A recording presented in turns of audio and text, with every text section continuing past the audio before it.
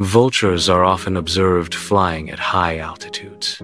They use their sharp vision to search large areas for carrion. These birds are essential for maintaining ecological balance. Vultures consume dead animals, preventing disease spread. This scavenging behavior limits the propagation of pathogens.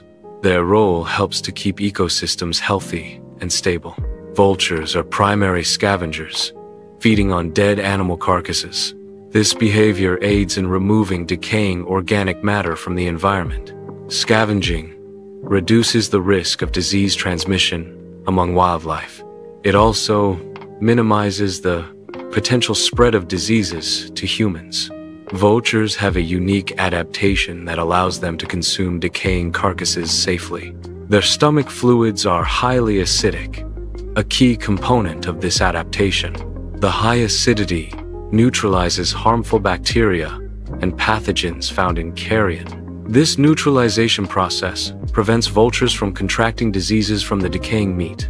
By safely consuming carrion, vultures prevent the spread of disease in the environment. Therefore, vultures play a crucial role in maintaining ecological health through their carrion consumption.